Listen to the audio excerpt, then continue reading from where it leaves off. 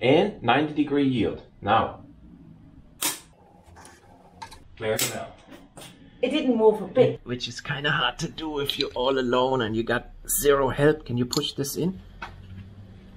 See, I got 3 hands to take care of. And I can't do it right. He complains on every single cut. She cut it crooked, okay? No, I don't.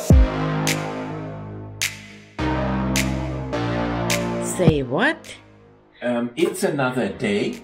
5 days later. We did stuff on other cars in the meantime and I had to work. So next thing is the water pump. Oh. So, which we will not prematurely replace, okay? Of course not. If this one is still not rattling or having play, plus it has a metal rotor, it's a good one. Yep. What am I lecturing about the pump? Well, I was not done talking. I'm sorry, you gotta look for So that because, one. but it looks a bit bigger than the one I have.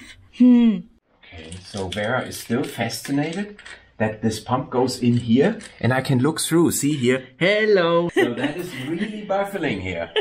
Okay. Even though it's my 3rd engine. I'm worried about this O-ring being too big. That really sucks. That's what I said. You didn't believe me. It is probably for the Gen 2 engine then. We use the old one. This is easy to replace. I probably cut this out of the video and nobody will ever... No, because I made a big deal that the O-ring is too big.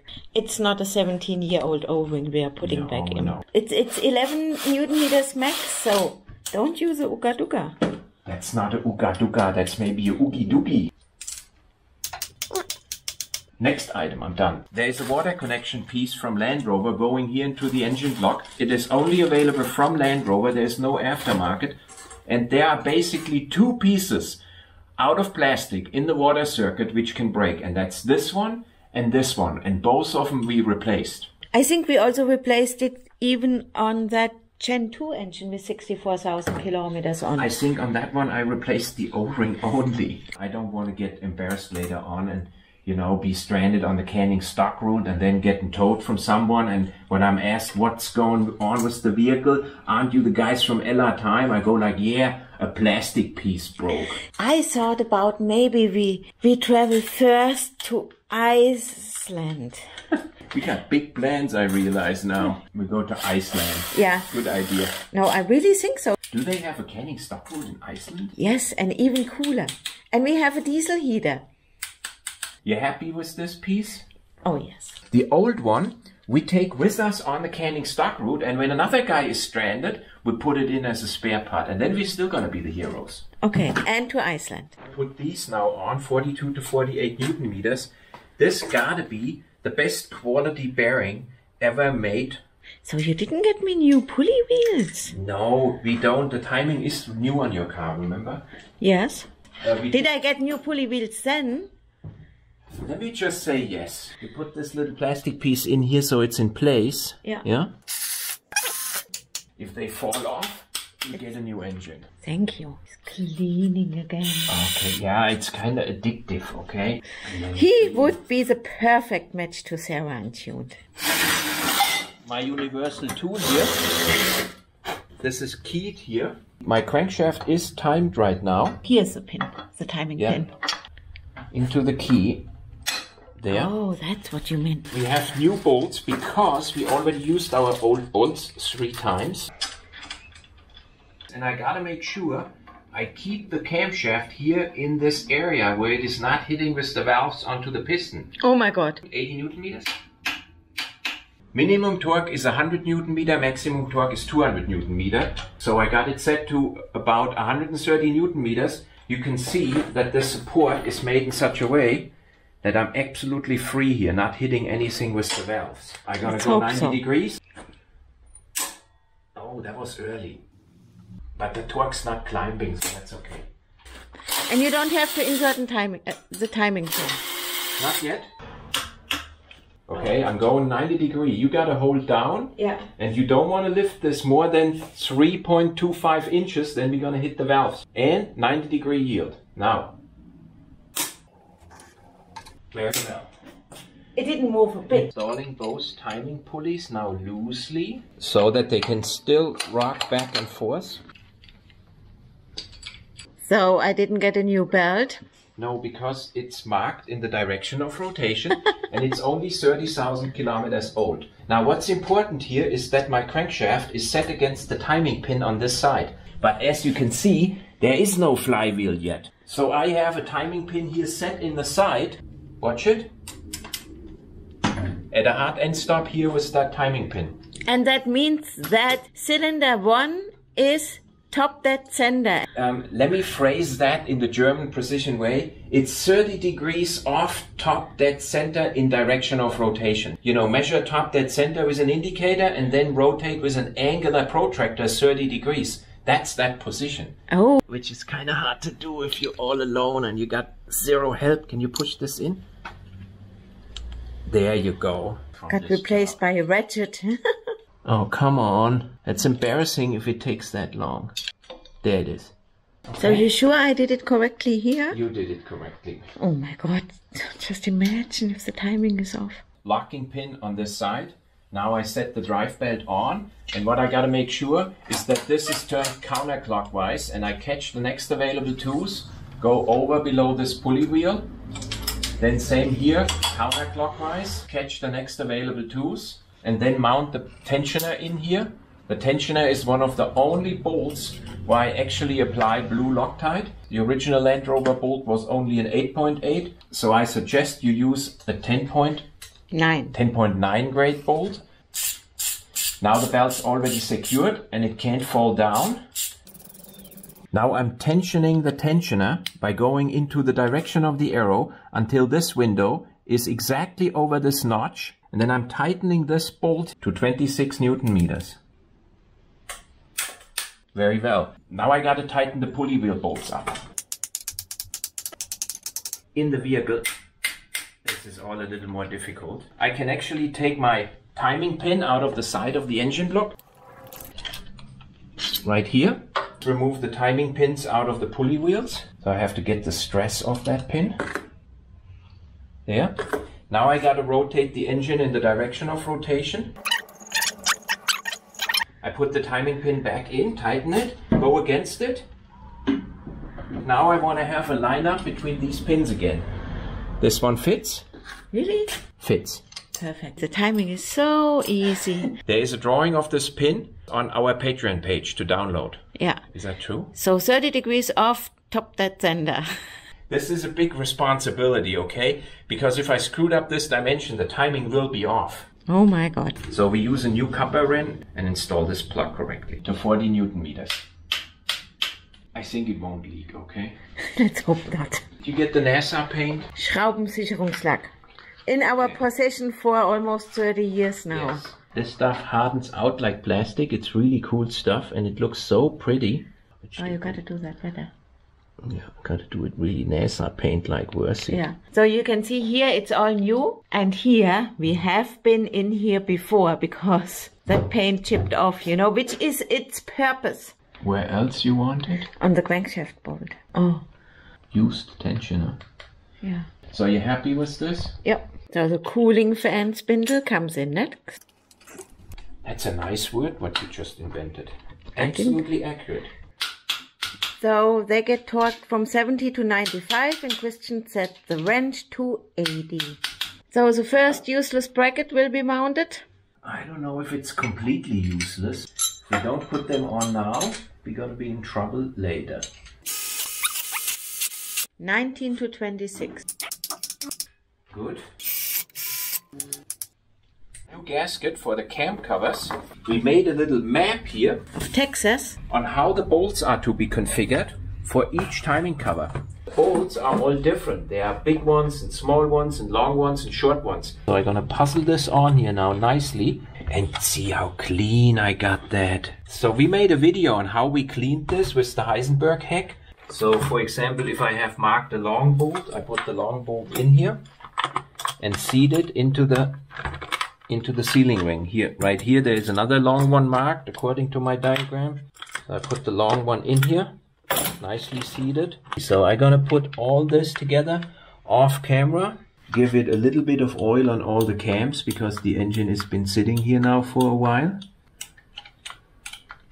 Now before I set the cam cover on, I gotta clean these corners out here. These are really sharp corners. Here and here, there are 4 places on each cover. And they get a layer of sealant. Yeah. Because the seal won't press down into the corners properly. Okay. Now I got my cover here configured correctly with all the bolts in. And I'm shaking it and none of them fall out. I'm gonna check the corners here one more time that they nicely seated. Take my timing cover, carefully set it on here. Perfect. And wind down the bolts to contact. So yeah, we do the rest off camera. So we tighten these all to 11 Newton meters. Good. I think you didn't oil the chain. Oh yeah, the chain's gonna snap.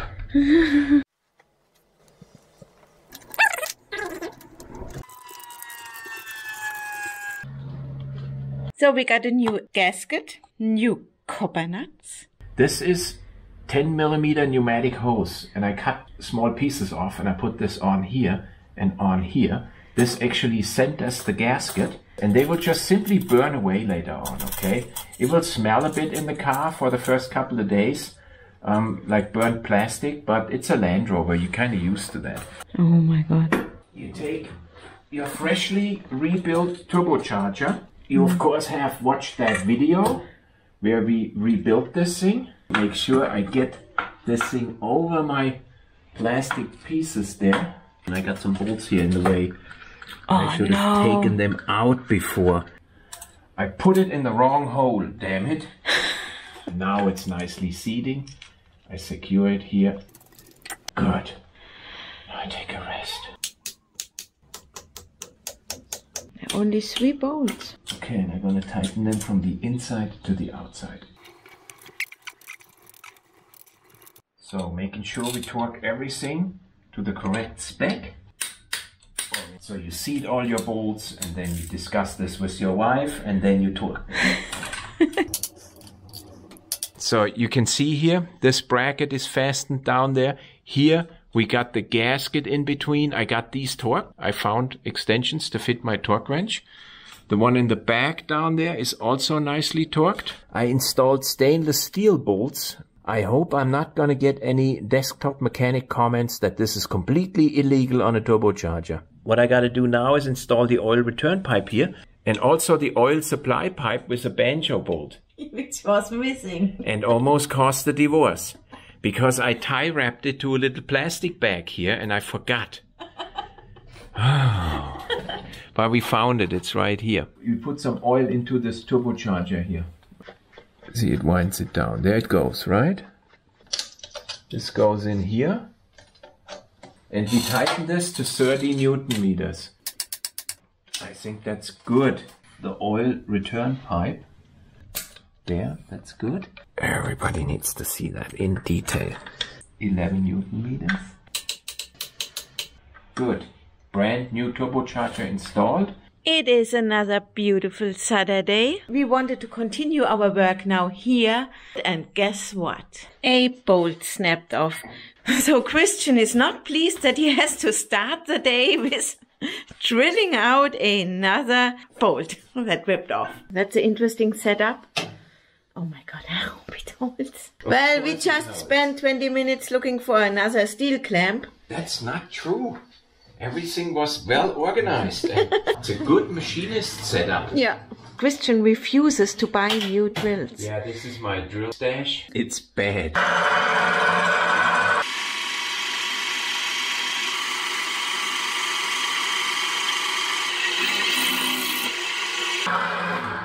So again, searching for the right drill takes more time than the actual job he's complaining about. What is that? An extractor. Oh.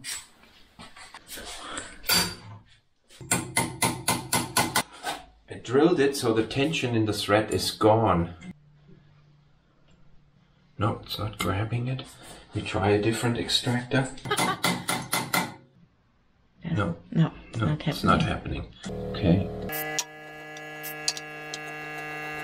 Okay, so this is done. And assembly for today can start. Finally.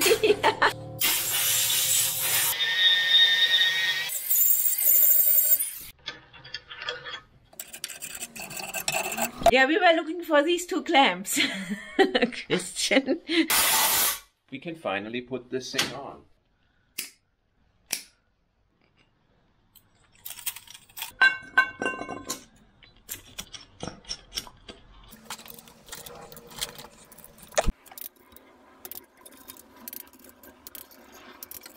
Putting copper paste on the EGR valve screws. Yes, I'm not saying anything anymore.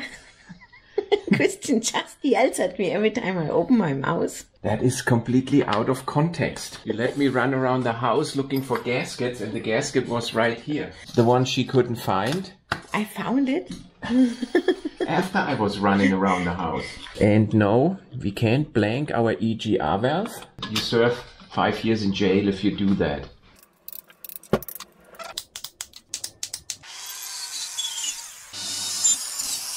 So Christian wants to lecture. An EGR valve is about the most senseless invention on the planet of the Earth. It's supposed to recirculate the exhaust gases under certain conditions back into the engine to burn them again. That has a lot of downsides. For example, that the intake clogs up with carbon, and also that the ignition temperature rises a lot. The way this works is before the exhaust gases enter, they run through this cooler here. There's actually coolant going in here or out here or vice versa. And then this valve opens and feeds the exhaust gases through the EGR pipe over into the intake. These valves fail regularly on the TDV6 engine because they simply are never used and they clog up, but they do go through a cleaning cycle when you turn your ignition off. You actually hear them going kokonk, kokonk, kokonk. Blocking the EGR system in Germany is illegal, so we have to put this back in place. They operate only under certain conditions, and that is typically between 18 and 22 degrees when the engine has full temperature. You drive around at night, it must be full moon, and you did not get a ticket for the train station. Blocking an EGR valve on a YouTube channel in Germany is a clear way to get a nice write-up and get into trouble. Now that is probably the one that broke off. And the thread is bad. Thread is bad. Oh, damn. Shit. What are we gonna do now? We're gonna use a helicoil. Oh, that's gonna get a lot of comments using a helicoil in an exhaust track. Is my car gonna burn down? No, it's no problem. I should have put it in right away in the workshop. Yeah, there was not much left. Get that somewhat straight. I mean, somewhat, okay? Yeah, please. Okay, if it's crooked, it's the camera. Well, I get comments that the right height is not right, or that looks off and that looks off. You can judge that from a video. Air nozzle.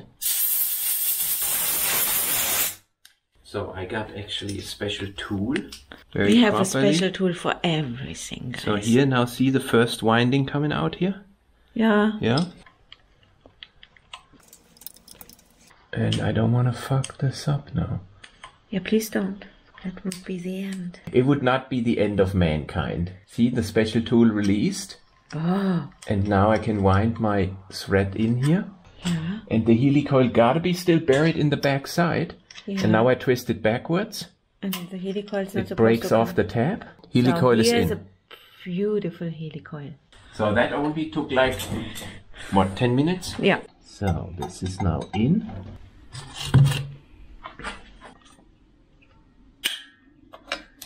I like it when it makes clicking sounds. Perfect. And I think in a workshop, there are a lot of shortcuts, okay? Like Land Rover would not have fixed that manifold here. They would have just sold you a new one for 480. Yep. Now removing the carbon buildup so the copper rings will seat properly. And cleaning the injector with Scotch-Brite. Look how beautiful they turn out. I labeled everything Oh, and I just confused them. Oh, Christian! Okay, I'll put a little bit of grease Oh on my here God. to keep the ring attached to it, okay? I'm not really sure if they need to be inserted into the original port, but that's what we do. Yeah, yeah. And they should slide in nicely. There, perfect. Oh my God.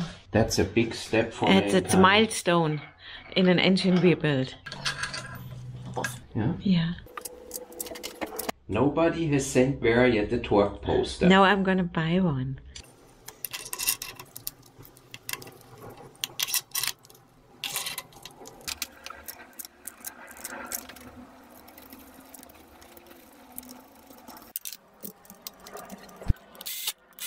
So there's the fuel rail, nicely protected from dirt.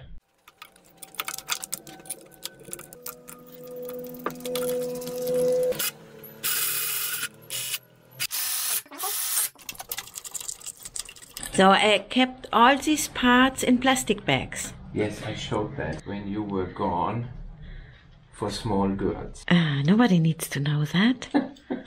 And I ate something, of course. That is such a major milestone. Oh my God. Such a major milestone for Yes. an engine which can burn down. So everything is nicely seated, but not tight. In that condition, we got to tighten now the injectors very evenly to 11 Newton meters.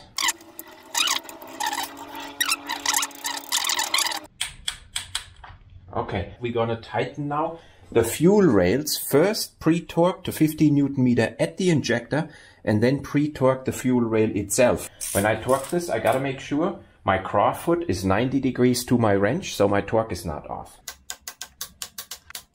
Now I gotta do the rails. Now we're gonna torque the injectors to final torque, 27 Newton meters, and then the fuel rail to 27 Newton meters.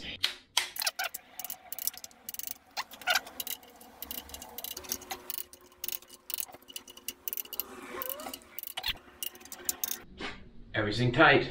Good. I mount this cover now. I almost forgot because it's getting tight. Okay, we're gonna mount this timing pulley here. 80 Newton meter in first stage. That's good enough for me. We use this bolt now a second time. So we're gonna center punch it once to indicate to the next owner Not gonna happen. that this was open once before. We're installing the high pressure fuel pump belt, and it comes with the tensioner and also a new bolt. And the rear high pressure fuel pump on the 2.7 liter is not timed. And install the tensioner. Oh, you're doing it wrong. Oh Oh my God. well, So we have replaced that belt before, like 6 years ago. and now I gotta pull the firing pin. Done. So I'm installing the fuel return line, which is a little bit fiddly because I'm gonna put a little bit of lube on these O-rings here to make sure they go in easily. And then all I gotta do is plug these in. There. Insert the security pins with a long needle nose plier.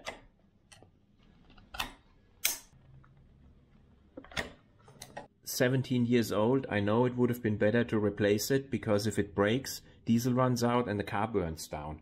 Then here we can plug it in.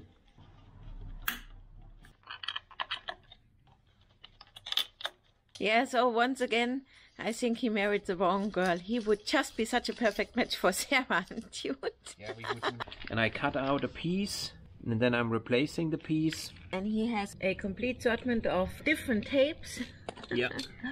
See, I got 3 hands to take care of. And I can't do it right. He complains on every single cut. She cut it crooked, okay? No, I don't. Now this is heat resistant fabric tape. Now all nicely done. Get it back into its final location here. Starting with the injectors, because missing an injector plug is bad for the engine. I think this one goes here to the EGR valve.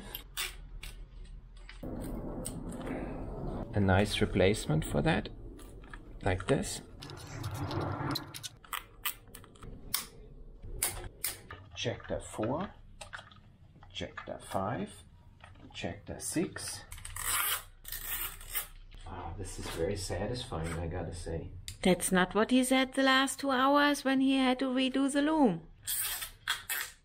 So, closing the timing cover, can you believe it? One small step for man. Ooh. Oh yeah, I gotta talk these. 16 indeed. Installing the crankshaft pulley wheel. The right way around. Yes, please. Oh my god. 23 Newton meters. The water pump pulley wheel. And it served us well. So I'm not allowed to ask any questions. No, you're not. You right now you're stopping all the work. Well, that's where the cooling van goes. Very well. So I did buy this new. Yes, ever since Joachim came into our driveway with exactly that part hanging on by a thread. So, engine mounting bracket goes on. That's a lot of torque in my opinion. If I lose the engine, it's gonna be your fault. Inserting the dipstick and ignoring my wife's complaining. Christian almost wanted to take out the EGR valve again. Yeah, you don't need a torque wrench for that. So, that's what a dipstick looks like. And we said we're not gonna give a speech about every component because the video is gonna be 6 hours long.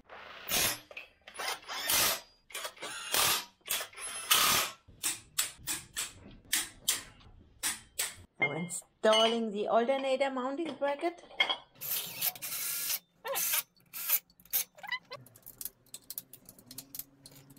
I'm done talking to you.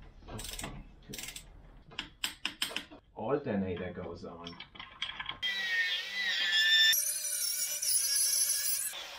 I mean, what is if Sarah and Tuned ever watches one of our videos? Yes, she's going to have a heart attack. Completely embarrassed. Without a lecture. Very well. Done. That was not spectacular. I think this engine will never start. There's the camshaft sensor still loose. See here from doing the cylinder heads? It's supposed to be adjusted too. It's too late now. Well, it will be a small repair if it doesn't start. Yes, but it will be like 3 hours. We rather invest that time now. Installing the servo pump. What's the English word for that? It looks all wrong. Let me tell you that.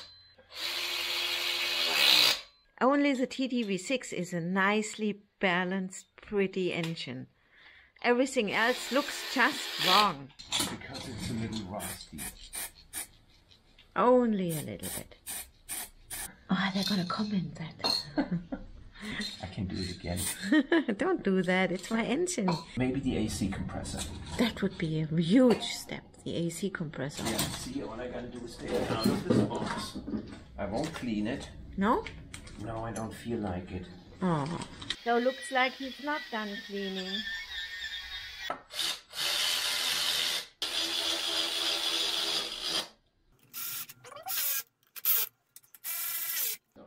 Okay. AC mounted. Yeah, and torqued? It's torqued. Every single time we have that argument. I see this hose snapping in the Morocco mountains. In Iceland. In Iceland? Yeah, okay. I should have replaced it. Yeah, but we still have time. You can order it. You order so much right now anyway. He installs my 30,000 kilometer old belt. This looks beautiful, doesn't it? Yeah. And it's a brand new belt, 30,000 kilometers. It doesn't have a scratch.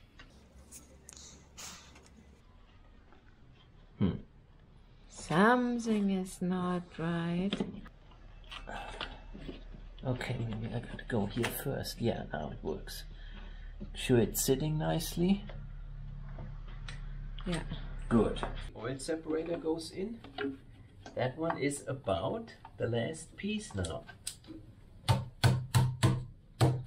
Really? Yeah. One here. Oh yeah. One here. Oh, yeah. What about here is a hole on the EGR valve, and here is a hole. This is all in this box, and this is the box which we called engine out. So once the engine is back in the frame, those pieces go back on. Now we got to install our engine hoist and then attach the clutch, the flywheel. Check this out. This is just beautiful. Everything is cleaned up, put together, ready to go in. Oh man.